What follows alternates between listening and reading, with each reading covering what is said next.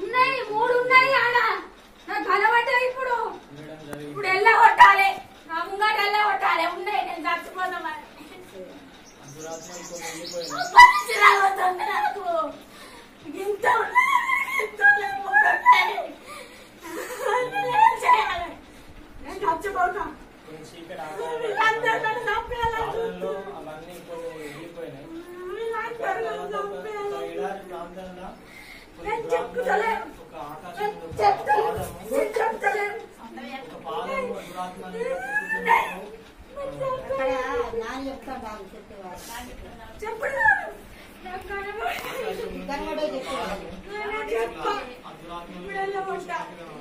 గట్టిగా చప్పట్లు కొడదామా?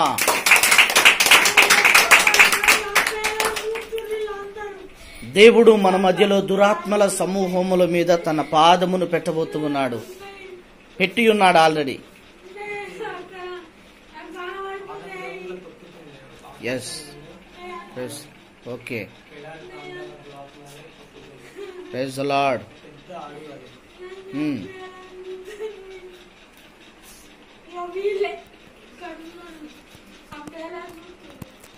అక్కడ ఉన్నాయి, 3 ఉన్నాయి, 4 ముగ్గురు ఉన్నారు. ఇంకా అక్కడే ఉంటాయి. నేను వెళ్ళిపోతా ఇక్కడ నుంచి. శరీరములో నుంచి బయటికి రా. నా శరీరం లేదు, నన్ను ప్రకటించలేరు. ఏం చేయవు అవి. ఇక్కడ అక్కడ అందరు మొత్తం నన్ను వేధిస్తున్నారు. వీళ్ళు నన్ను తాగకు, నన్ను వేధిస్తున్నా. నువ్వు నిజమైన పాస్టర్ అయితే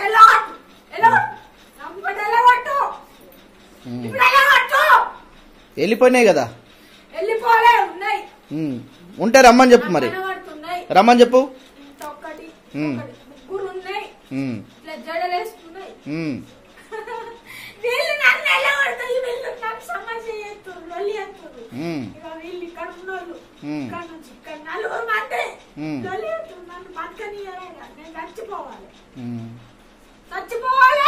ఇప్పుడు నేను ఉండలేను.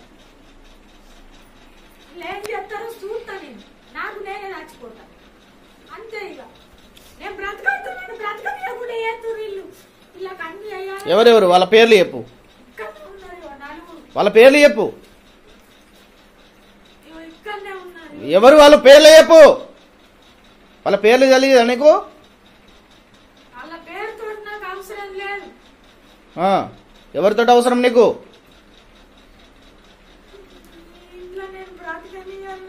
వాళ్ళ పేర్లు చెప్పు నాకు. వాళ్ళ ఎవరో చెప్పు.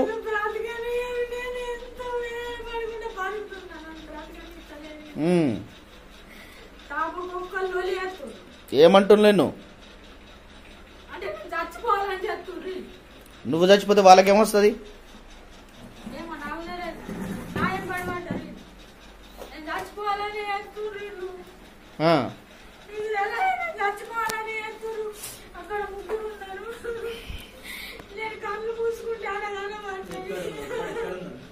అందరూ కూడా మోకరించండి. అందరూ కూడా మోకాళ్ళ మీద నిలబడండి. 2 చేతులు పైకెత్తండి. మోకాళ్ళ మీద చేతులు ఎత్తి, మోకాళ్ళ మీద నిలబడండి. చేతులు ఎత్తి.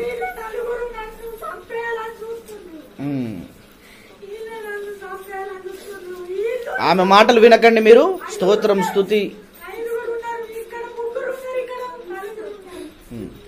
ప్రతి ఒక్కరు కూడా భారముతో కన్నీళ్లతో ప్రార్థన చేయండి.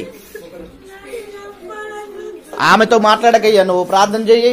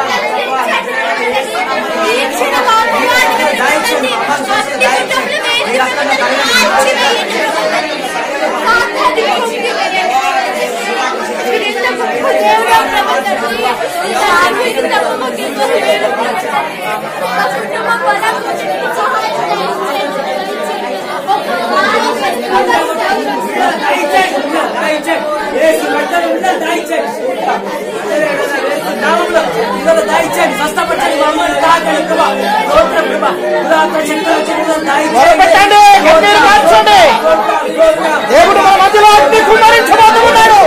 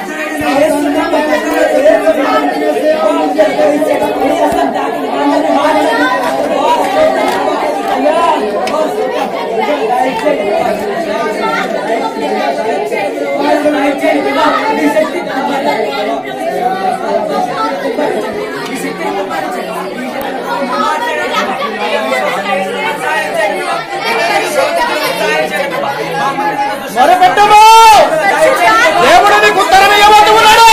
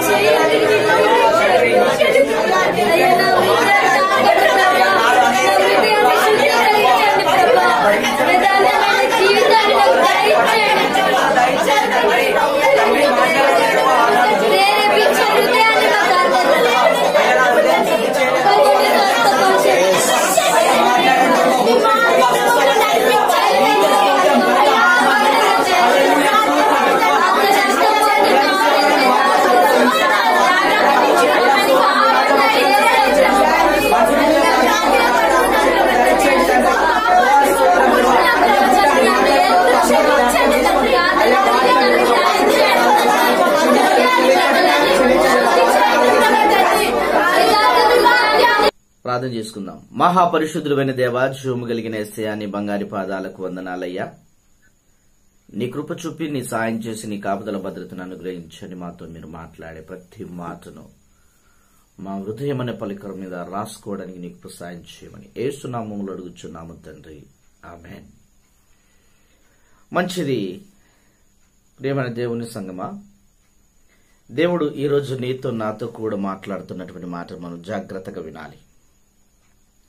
చాలాసార్లు మనము దేవుని యొక్క మాటను వింటాము, కానీ విధేయత చూపు. చాలాసార్లు దేవుని యొక్క మాటలు, ప్రసంగాలు వింటాము, కానీ మనము సంపూర్ణముగా విధేయులము ఖాళీ శ్వాసంతో ప్రార్థన చేస్తారు. కానీ చాలా మంది దేవుడు చేస్తాడో చేయడో అనే అనుమానంలో ప్రార్థన చేస్తారనుకుంటాను. ఎందుకంటే వారి జీవితాల్లో అద్భుత కార్యాలు జరగట్లేదు అంటే విశ్వాసం లేనట్టే కదా, నిరీక్షణ లేనట్టే కదా. నువ్వు విశ్వాసముతో ప్రార్థన చేస్తే అవి ఖచ్చితంగా రూఢిపరచబడతాయి, రుజువుపరచబడతాయి. హెబ్రీ పత్రికలో చాలా స్పష్టంగా మనకు తెలియజేస్తోంది. విశ్వాసమనున్నది నిరీక్షింపబడు వాటి యొక్క నిజ స్వరూపమునై ఉన్నది. నిరీక్షింపబడిన వాటి యొక్క నిజ స్వరూపము. అట్టి విశ్వాసము మనకుందా? విశ్వాసముతో ప్రార్థన చేయాలి. ఆ అట్టి విశ్వాసము కలిగిన వారు ఎవరున్నారండి? శద్రకు, మేషకు, అబేద్నెగోలు నెబుకద్నెజరు రాజు దగ్గర నిలబడి ఉన్నప్పుడు వాళ్ళ విశ్వాసం ఎంత గొప్పదంటే, నీవు మమ్మల్ని ఆ మరణానికి అప్పగించినా మా దేవుడు కాపాడడానికి సమర్థుడు. ఎస్, వాళ్ళు మరణానికి అప్పగించబడడానికి రెడీగా ఉన్నారు. ఆ సమయంలో నీవుంటే, నేనుంటే ఒక్కసారి ఆలోచన చేద్దామా? హతసాక్షులుగా కావడానికైనా రెడీగా ఉన్నారు, కానీ తల వంచి ఆ ప్రతిమకు నేను నమస్కారం చేస్తానని ఒప్పుకోలే. ఎంత గొప్ప త్యాగము! అలాంటి త్యాగము నీకుందా? దాని విశ్వాసం అంటారు. దేవుని యందు విశ్వాసము. స్టెఫెను ఉన్నాడు. స్టెఫెను రాళ్లతో కొట్టబడ్డాడు. అయినా ఆయన విశ్వాసాన్ని పోగొట్టుకోలేదు. విశ్వాసము నీలో ఉంటే నీవు దేవుని యొక్క శక్తిని పొందుకుంటావు. పరిశుద్ధాత్మ చేత అభిషేకించబడతావు. ఆ విశ్వాసము నీలో లేకపోతే పరిశుద్ధాత్మ దేవుడు నిన్ను తాకలేడు. దేవుడు నిన్ను గుర్తించను లేడు. ఆకాశ మండలములో అటు ఇటు తిరుగుతూ, భూమి మీద అటు ఇటు తిరుగుతున్నటువంటి సాతానుతో నువ్వు సహవాసం చేసినట్టే. వాడు భూమి మీద అటు ఇటు తిరుగుతాడు, ఆకాశంలో అటు ఇటు తిరుగుతాడు, కానీ వానికి స్థిరమైన నివాసము లేదు. నీకు స్థిరమైన నివాసముగా ఈ భూమిని ఇచ్చాడు. ఇక్కడ నువ్వు గతించిన తరువాత సుస్థిరమైనటువంటి నివాసం పరలోకంలో నీకోసం సిద్ధపరిచాడు. నీకంటూ ఒక ప్లాట్ఫామ్ ఉన్నది, నీకంటూ ఒక అడ్రస్ ఉంది. ఎందుకు మరి అడ్రస్ లేనట్టుగా ప్రవర్తిస్తూ ఉంటావు? నీ అడ్రస్ నీకు తెలియదా? నువ్వెక్కడి నుండి వచ్చావో నీకు తెలియదా? ప్రసంగిలో అంటున్నాడు, ఈ యొక్క ఆత్మ ఎక్కడి నుండి వచ్చినా అక్కడికి తిరిగి వెళ్తాది. కీర్తనల గ్రంథంలో చెప్తున్నాడు, నరులారా తిరిగి నా యుద్ధకు రండి.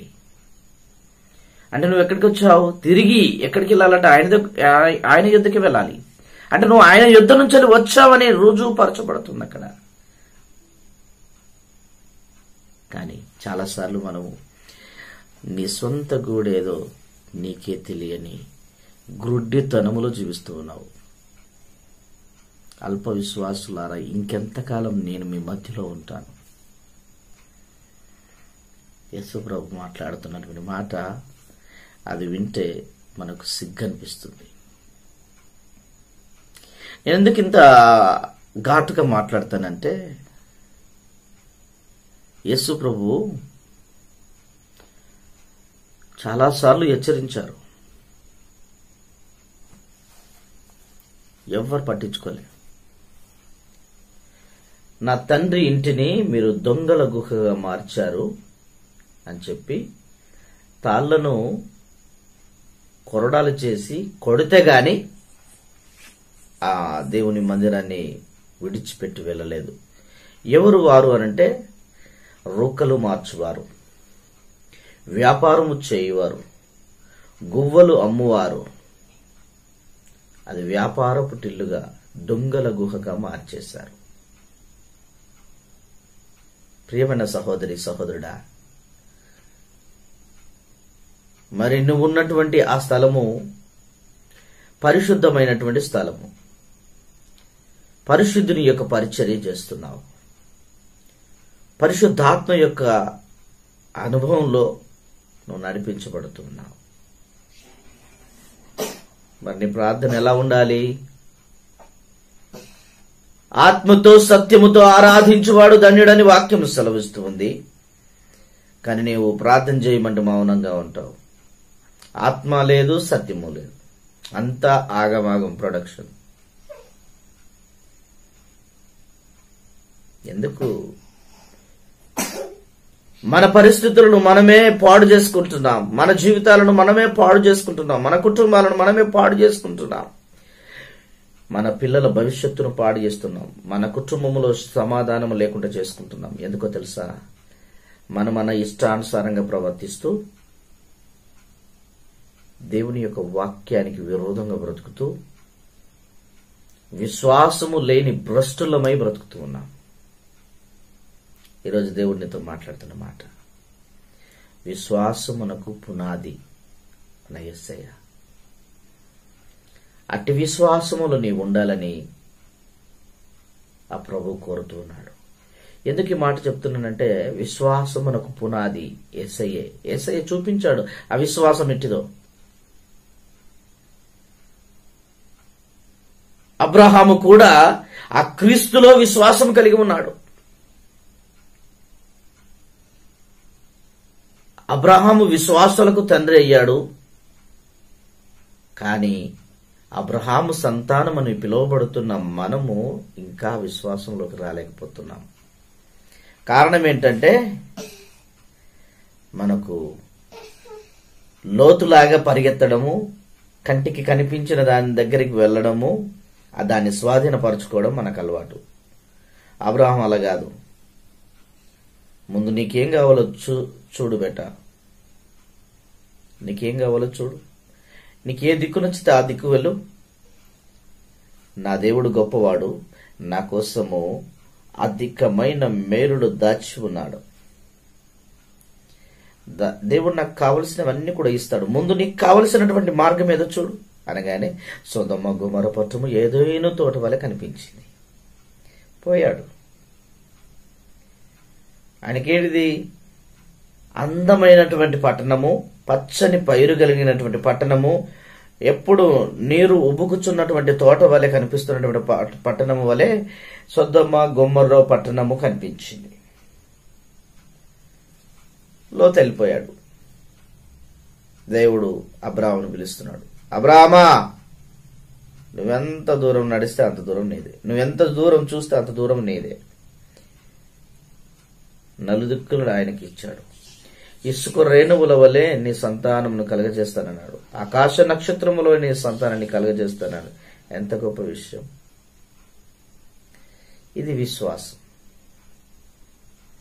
దేవుని యందు విశ్వాసము కలిగి ఉన్నాడు గనక ఆయన ప్రతిఫలం ఇస్తాడని అన్నాడు. నీకు బిడ్డలు లేరు కదా అబ్రాహాము, నీకు నేను కుమారుణ్ణి ఇస్తా అన్నాడు.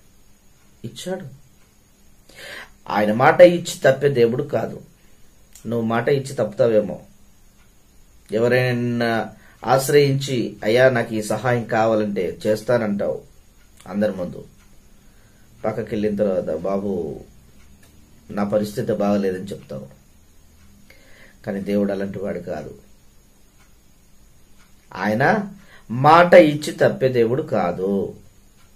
కాబట్టి నువ్వు చేయవలసిన ప్రార్థన ఎలా చేయాలంటే విశ్వాసముతో చేయాలి. విశ్వాసముతో ప్రార్థన చేస్తేనే దేవుడు ఆలకిస్తాడు. అల్ప విశ్వాసముతో ప్రార్థన చేస్తే ఆలకించడు. నీ ప్రార్థన ఎలా ఉంది? ఈరోజు పరీక్షించుకో. ప్రార్థన చేసుకుందాం. నీ విశ్వాసము బలపడినట్లుగా ప్రార్థన చేద్దాం. మరొక అంశంతో మరలా మీ ముందుకు రావడానికి నేను ఇష్టపడుతూ ఉన్నాను. ముందుగా విశ్వాసముతో ప్రార్థన చేయాలని ఈ అంశం నిమిత్తం మనం ప్రార్థన చేసుకుందాం.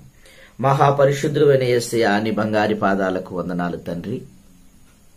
అబ్రహాముకున్నటువంటి విశ్వాసము, శద్రకు, మేషకు, అబేద్నెగోలకున్న విశ్వాసము, ఇదిగో తండ్రి, మరణ ఛాయలలో ఉన్నటువంటి మా పరిస్థితులు కూడా మార్చబడునని మేము కూడా అట్టి విశ్వాసము కలిగి ఉండాలని అయ్యా మమ్మల్ని బలపరచమని అడుగుచున్నాం.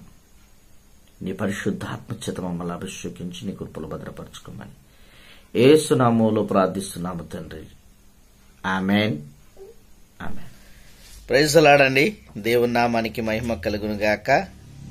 మరి ఈ వీడియో చూస్తున్న ప్రతి ఒక్కరికి కూడా ప్రభు పేరిట వందనాలు తెలియజేస్తున్నాను.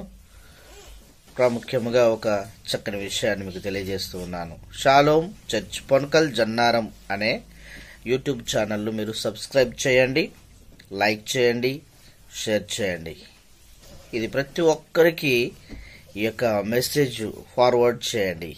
ఎందుకంటే YouTube channel shalom church Ponakal Jannaram నందు దైవ సందేశాలు ఇవ్వడం జరుగుతుంది. మా యొక్క కార్యక్రమాలు షాలోమ్ మినిస్ట్రీస్ ద్వారా జరుగుతున్నటువంటి ప్రతి కార్యక్రమాన్ని మేము సెండ్ చేస్తున్నాము. దయచేసి మీరు ఈ యొక్క ఛానల్ని మీరు సబ్స్క్రైబ్ చేసి ప్రతి ఒక్క వీడియోను మీరు వీక్షించాలని ప్రభు పేరిట మనవి చేస్తున్నాను. Thank you.